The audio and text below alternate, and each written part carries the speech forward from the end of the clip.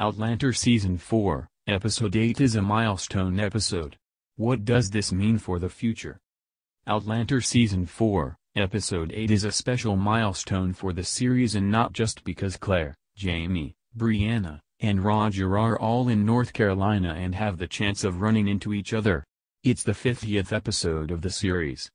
Yes, 50. Claire and Jamie have made it to episode 50. For those who are in fandoms like the Grey's Anatomy one, NCIS, or even the SPN family, the 50th episode isn't a huge achievement. These shows are celebrating 300th and 350th episodes. But it is a major achievement for a show like Outlander. Let's start with the fact that the series itself was a huge risk for stars. They took a punt on a show based on a novel series about a woman who time traveled. She was already from a time period in the past and was going to another point in the past. Just for the set and costumes, the budget would have been high. For a cable network, a high-budget show is major. It shows that the network already had high hopes. Sure, the book series was popular, but there's never any guarantee that the readers will give the show a chance.